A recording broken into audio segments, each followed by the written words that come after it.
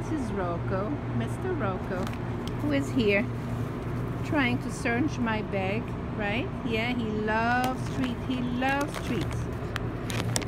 He loves treats. This bacon strip, that's the first time I'm buying that. But he seems to like it. It certainly smells good. I've heard that dogs like that very much, but it's like a little bit like a McDonald's or something like that. It's not the healthiest treats, but they're made here in this country, so probably safe for the dog. So that's always what I'm looking for.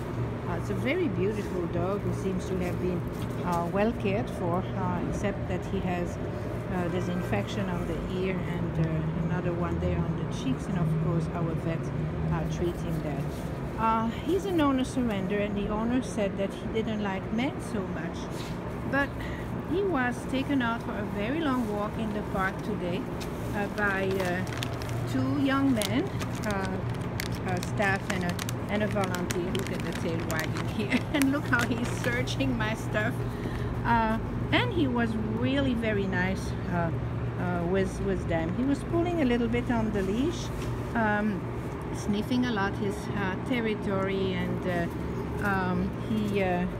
he liked to take branches and carry them and walk around proudly with the branch in his mouth.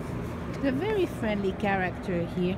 I don't want to touch his ears, of course, because you know, it's probably very sensitive. Yes, it's very sensitive. You're a cuckoo. Yes.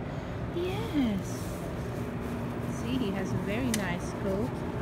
It's not there, Papa. It is right here. Where's your nose? Where's your nose? Come on here. One more. One more. One more for the boy. So this is Rocco here at the Manhattan Care Center. Here, Papa. Here, here, here.